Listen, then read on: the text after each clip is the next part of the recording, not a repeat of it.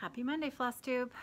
It is Monday, June the 10th, and I am back from a really wonderful weekend, a stitching retreat that I went to this past weekend, organized by my friend Miss Patty.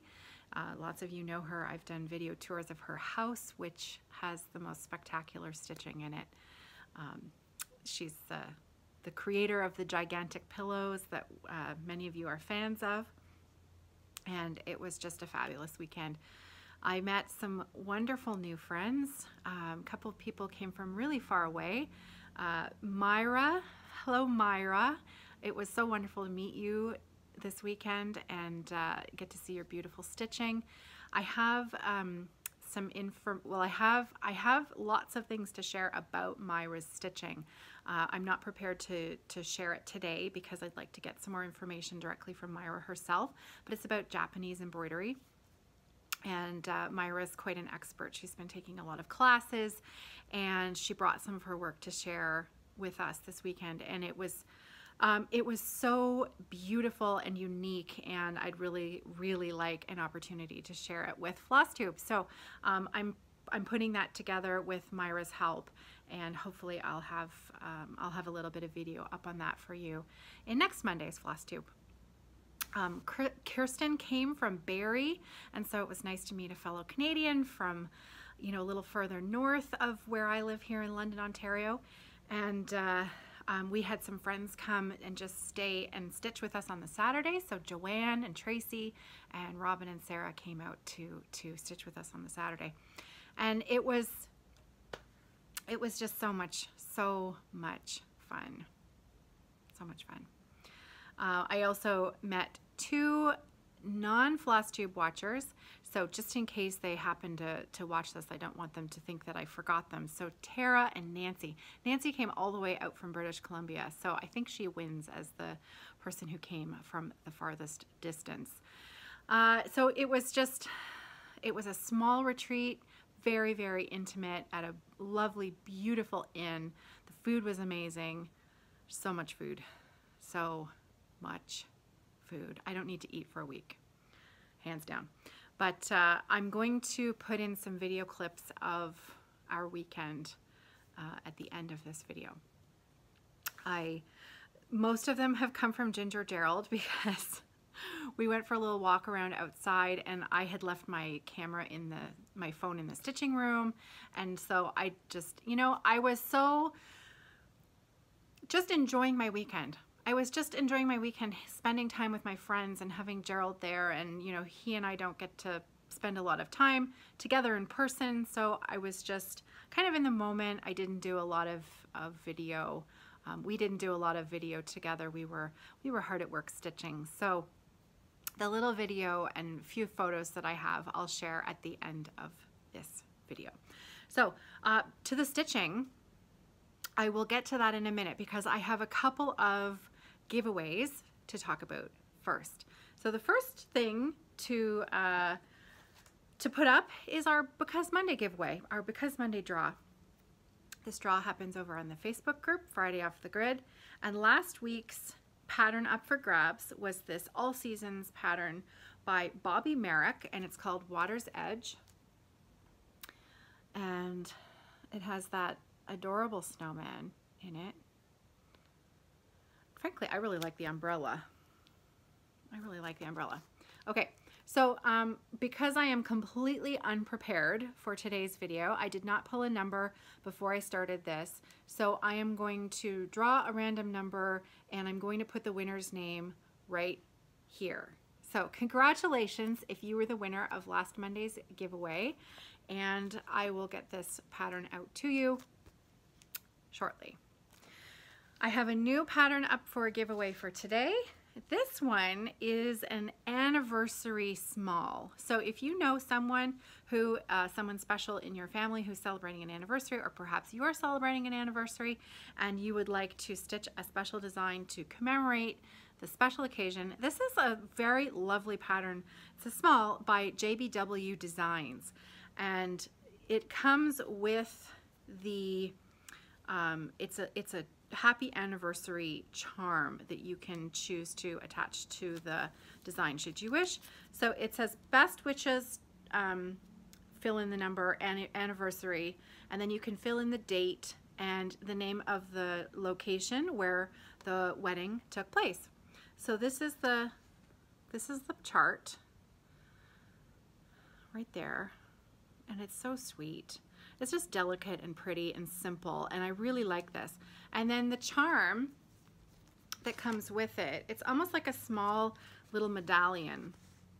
So if you can, sorry about the glare, but if you can see that, it just says happy anniversary on it. So then you can choose to attach that to your finished piece. So I think it's really sweet. So I hope you like this. I will post this up on the Facebook group later today once I get this video up. So yeah, I don't have a lot of notes today. There isn't going to be a from the mailbag section. I have some personal information to share, but I'm going to save that for the end of the video as well. So, but again, no notes today because I just, well, I'll explain later. I don't have a lot of time today, and I had a lot to share, so I wanted to make sure that I got a video up today, and I think you'll understand later. Okay, so getting to, I actually have a second super special giveaway to talk about today. So late last week, I was contacted by Claire from www.celtichobbies.com. And those of you who have been hanging out with me here for a little while, you'll know that Celtic Hobbies is, as far as I know, she is the only distributor of the landmark tapestries and charts patterns. And so Claire sent me an email late last week, and it surprised the heck out of me, first of all, because she has offered to do a giveaway on my channel. So, and not just one giveaway, but 5 giveaways. So starting today for the next 5 weeks, and I'm pretty sure it's 5 and not 6. Again, read my comments from before about not prepared for today's video. There are at least 5 giveaways. Starting with today, we are going to offer a giveaway for one of the charts from the Tempesta Pillows collection. So if you're a fan of my pattern Savon that I've been working on lately, or any of the other, if you'll recall last year I shared the other 5 other designs from that series that I have stitched, and they're up my staircase. There are 12 patterns total in the collection, 6 unique patterns, and then the other 6 are duplicates of the first 6, but done in completely different colorways. And they are so much fun to stitch. So I'm going to share my progress on Savon with you in just a minute because I worked on it this weekend. I love stitching their charts. Their charts are phenomenal. The pictures are terrible, like the picture on the chart, as is mostly the case with these designs. When you see them stitched, you almost can't believe it's the same pattern because they look so entirely different. These patterns are so much fun to stitch, and Claire has so generously offered to give away 1 chart a week from each of the different landmark collections over the next 5 weeks. So I'm going to run this giveaway right here on the YouTube channel to keep it simple. I know that not everybody has the ability to comment on YouTube videos, and I do apologize for that up front. I try to offer the giveaways on the various different forms of social media. The Because Monday happens over on the Facebook. The High Tea Sunday alternates in between Instagram and Facebook and YouTube. But to keep it simple, all of these landmark chart giveaways will happen on this channel. So in order to be entered in the draw for this week's giveaway, all you have to do is include the word landmark in your comment. So just somewhere in your comment, just write the word landmark. And then when I go to search for the winner, I'm just gonna, I'll be able to just search for that keyword in your comment. And then what I'll do is I will send your information to Claire, and then Claire is going to mail you the pattern directly. So she's going to be in charge of all of those details. So I just need to gather up the information for those of you who would like to be entered in the draw. I'll get your information to Claire, and she will send you the pattern. Now, if that wasn't good enough, Claire, she wanted to say thank you to me for promoting her shop, which, you know, I never asked for it. I love these patterns. I love that she's a small business. I am thrilled to send business her way. And, you know, I know it's been a little bit difficult. A lot of times the patterns have been out of stock. She has a button on the chart itself. If you're looking for it, if it's out of stock, you can click the button and you can be notified when the chart is back in stock. So she is on it. So even though there's been a little bit of trouble with supply and demand, it hasn't been through the fault of Claire. And she really is on the ball, taking care of, you know, getting those orders in and out as quickly as she can. But she wanted to say thank you. And so she offered to donate $100 to a charity of my choice. And I was completely taken aback because it was so generous. It was so incredibly unexpected and generous that I was incredibly touched. So I chose the Muscular Dystrophy of Canada charity. Muscular dystrophy is a disease that is meaningful to me. My mother-in-law had a form of muscular dystrophy that affected her shoulders. It is a more rare genetic form of muscular dystrophy that she had and her mother had, and it is something that affected our family. So it's a cause that is very meaningful to me. And Claire donated $100 to the Muscular Dystrophy Society of Canada, and she sent me the receipt showing me that she had done it. And thank you, Claire. Thank you so much. It means a lot. So thank you. Okay, so we are moving into whips. We're going to move into whips. So because I was talking about Savon, I'm going to show you my progress on Savon. So I started this at the beginning of the weekend, and over the course of the weekend, I put in almost 700 stitches. Side note, I'm becoming slightly addicted to counting stitches. So almost 700, like I'm two stitches shy of 700 stitches. And here's where I am now. So let's see, can we see it all? I think we can. So ta-da! Now as you can see, it's still on my frame, so it might be a little wobbly here. What did I do? I came up this side here. Do you see how there is this line of oatmeal here? I completed the stitching of oatmeal all the way across to the other side, and then I just couldn't resist starting in the new section right there. So filling this in, and I love it so much. I love, love, love it. It's super easy stitching. It is stitching that you can, you know, sit there and chat with your friends and just enjoy it. And I love it. I just love it so much. And I know I've waxed poetic about landmark tapestry charts before, but really these are some of my favorite things to stitch. Details, I'm stitching this particular series of designs, I'm stitching it on an 16 count off-white Aida with all of the called for DMC colors. There was one chart out of the other 5 that I've already stitched that I changed colors on, but at the time, this was years and years ago, I didn't write down what I did. I couldn't tell you the conversion even if I tried. But I know this particular one, I'm using everything that is charted for on 16 count Aida. The violet, not violet, lily, the lily that I've stitched. Is it a lily? Yes, I can never remember. I know I've stitched it. It's an iris. It's not a lily. And I make this mistake every single time. I don't know why. It's an iris. It's a purple iris. I have stitched it. It's beautiful. And I've done that chart, and I'm doing the subsequent matching sunflower, stained glass sunflower. I'm doing that on an 18 count Aida. 2 strands. Okay, so I'm not quite done working on that this month. This I was going to use my tiramisu design for the T in the acrostic 24 for the June challenge that's being run by Jen of Quirks and Stitches. But I decided to work on my tapesta design instead because it really was just perfect retreat stitching.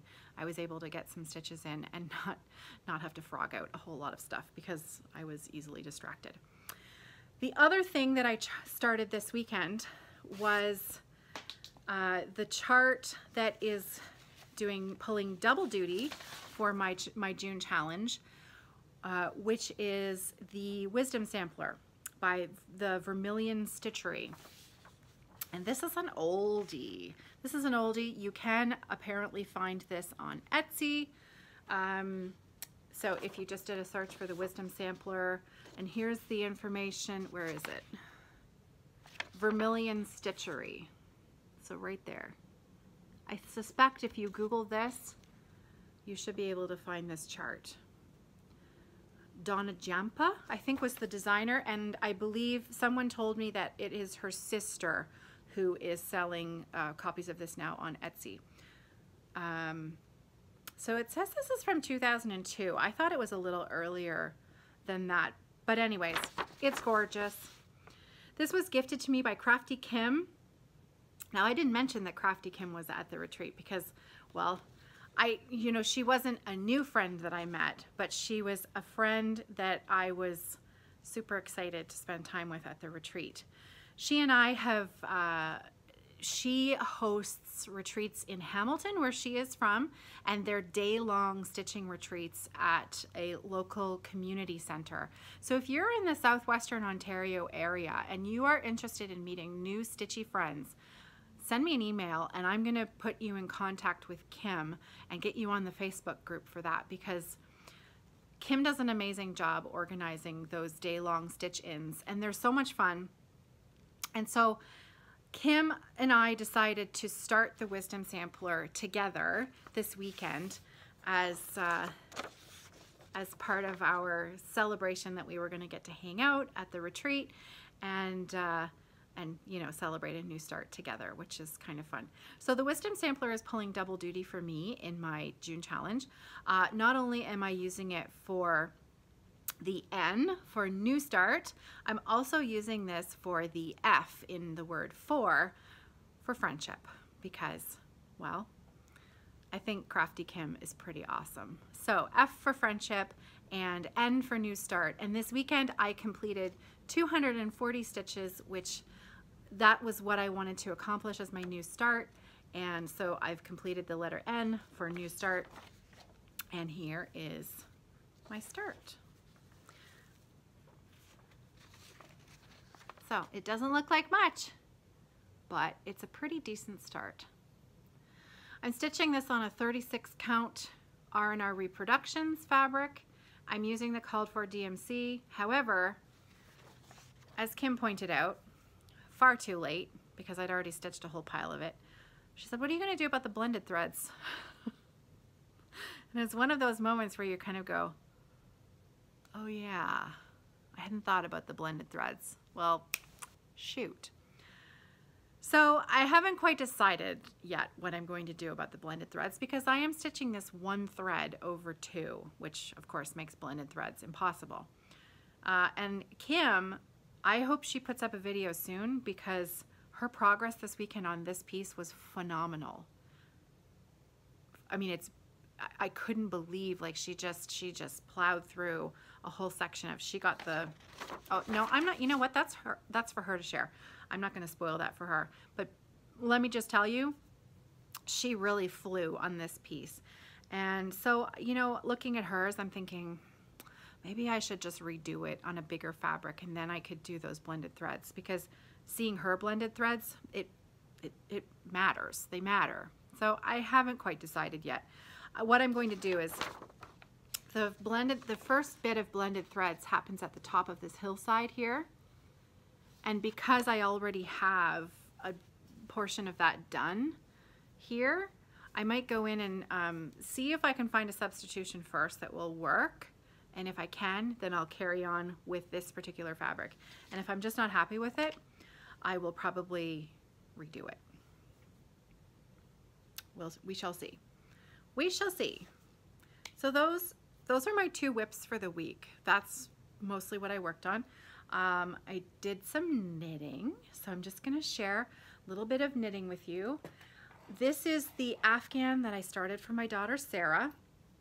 It's a Brooklyn tweed pattern, and I'm knitting this using a Barocco vintage wool, which is it's a wool acrylic nylon blend, but there's 40% wool in it, but the mixture itself is washable. It's a super wash, so there is some real wool in it, but because it's a blend, it's easy care. So she can throw it in the washing machine and the dryer, and she doesn't have to worry about ruining it. And she's been watching me, like she knew all about it. This is not a surprise. I wanted her input. I wanted her to love the pattern. I wanted her to love the color, because I want this to be something that she will use into her adulthood. So she helped me choose the pattern and the yarn color, and she will have easy care of it. So are you ready?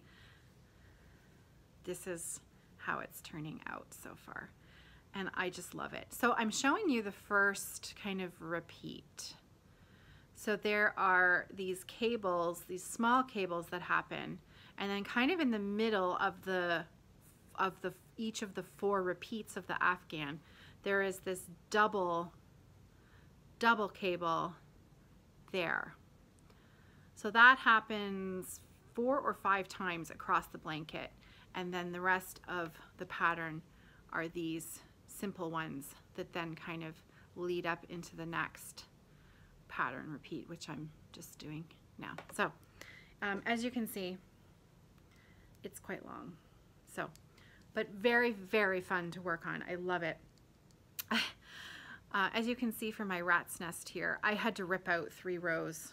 All of my progress from last week, I had to rip it all out because I had repeated a row and then didn't realize I'd repeated that row until 3 rows later, where I thought, those cables don't look right. If you've ever had to rip out 3 rows of cables, like cables every 5 stitches, there's a cable, 5 stitches, cable, 5, and it took a while.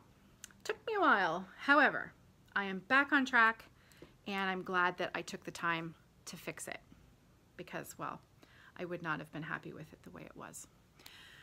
Okay, so like I said, today was going to be a shorter video. I'm not going to do a second segment with from the mailbag. I'm just going to do a really quick shop update right now. First, so I have a couple of new bags in the shop this week, and a couple of, well, one fabric, and all I have to show you of that bag right now is the strap, the handle, because I'm currently in the middle of making one. This fabric, the paisley, so it's a wedge tote, and this is the strap that goes on the side. So I make these first, and then I make the bag so that the strap is ready to go. This fabric was the fabric that I used last year for the Seagull Point, one of the kit bags. And because I loved this fabric so much, and I wasn't sure how many bags I was going to end up making for the kit last year,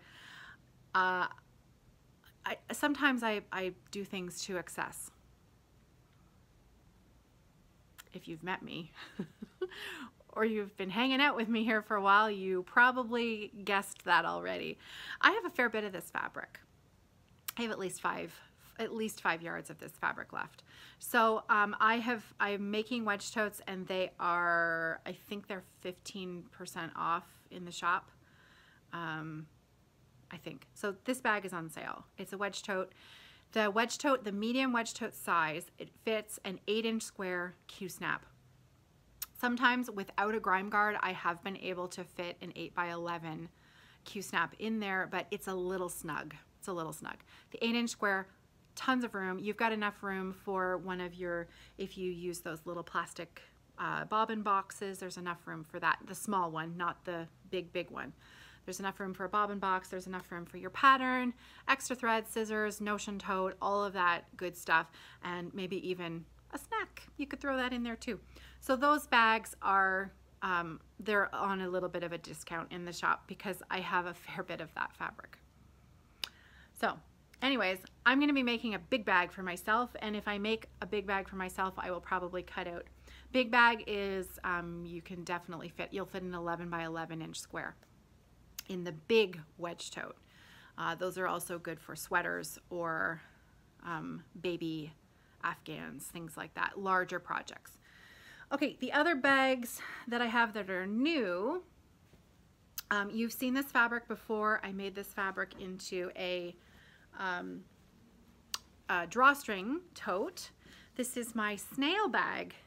So on the site we have the Ode to a Slow Knitter drawstring bag, and now we have the Ode to a Slow Stitcher medium flat set. So as you can see, they are snails. So if you're a slow stitcher like me, I now have one of these for myself. I kept a drawstring for myself, and now I have a matching cross stitch tote because I am a slow stitcher, and darn it if I'm not gonna have a beautiful project bag to keep my whip in for the next 5 years because I'm slow. So that comes with a matching notions pouch, and the lining on that is just a white on white design. And I've got, I think I put 10 up. I think I can do 10 in the next week or so. But I have a fair bit of, I don't have a ton of that fabric left, but I have enough that if you were interested in the large size, what I'll do is I'll pop a photo up of the medium size, but I'll list it as a large if you would like me to, if you would prefer that I make you a large size instead. So that's a medium. It fits an 8 by 11 Q snap. And there's plenty of room for pattern, threads, pouch, notion pouch, etc. It just doesn't have the box bottom, but they open up fairly, you know. I'll show you. So there's plenty of room. You can fit lots of stuff in there. Lots of stuff. The next bag I have gives you an idea of the large size. This is one of my favorite prints, and what I'm going to be putting up is practically the end of what I have. So here's a little bit of a view of the top, very simple, and it's my birds. So I paired this with a purple zip at the top. On the main bag, the notions pouch has a white zip, and it's got the birds on it as well. So this set, now the inside of these bags, I have a mix of lining fabrics. So depending on, you know, what order I make these in, 2 of the bags will have this liner. The 2 of the main bags will have this liner, and then the other, because I only have 5. I only have 5 of these in the large size, and that's all of the cross stitch bags of this pattern that I have left. I have, I can show you, because actually it's in my sewing pile right in front of me. I have the remainder of this print. I have slated to make 3, I can't remember how many because my friend Adrian wanted one and I wanted one too. I can't remember how many are left. I've put this with gray on the bottom to match the gray in the bird, and these are going to be large bags. Some of them will have straps. Oops, sorry. Some of them will have straps and some of them won't. So the rest of that print is already cut and prepared to make the bags. So the large bags, I've only got 5, and then that print is gone. It's done. Okay, so the other, where did that go? I showed you the liner that I have. The other liner on the other 3 bags is a gray with a small dot. That will be the liner of the other bags. And that's it. That's it for my shop update. Easy peasy. So I said that I had a bit of personal stuff to talk about at the very end of the video, and I'm going to be quick. Last week I mentioned that I was taking my dog Daria to the vet. She had a lump on the front of her leg that she was limping. She was starting to, sorry, I'm just going to reorganize this or I'm going to have to iron everything. There. Okay, done. She developed a lump on the front of her leg back in February. 3 weeks ago now, she started to limp. And so I took her to the vet last week because the limp was getting progressively worse quite quickly. So the vet thought she did a physical exam, and she said, actually, I don't think it's the lump. I think it's her shoulder, because she was complaining of pain when she manipulated her shoulder. They did x-rays, and that day, the prognosis that first day that I took her to the vet was, actually, we think it's just arthritis. I don't think it's much to worry about. Just here's some, here's some pain medication for her. Just keep an eye on it. This should help, but it's probably arthritis. It doesn't look to be anything serious. And then she called me back the next day, which was unexpected. And she said, I wasn't exactly sure about my diagnosis. I had some hesitation in what I was telling you, so I put the scans up on my vet group that I'm part of, and I asked for some opinions of my colleagues, and they agreed that it didn't seem quite right, and that actually, in fact, it's not arthritis. It is the very early stages of some type of cancer, bone cancer in her shoulder. Now, they didn't x-ray her back legs, which have always given her trouble. So fast forward, this was last week. So from the heights of, oh, it's nothing except arthritis, to the next day, it's bone cancer, it's palliative care, 4 to 6 months, best case scenario. Fast forward a week, she's not doing well at all. She's really, it's quite terrible. It has progressed shockingly fast. I now suspect that it's also in her back legs that they didn't x-ray, because she's struggling. So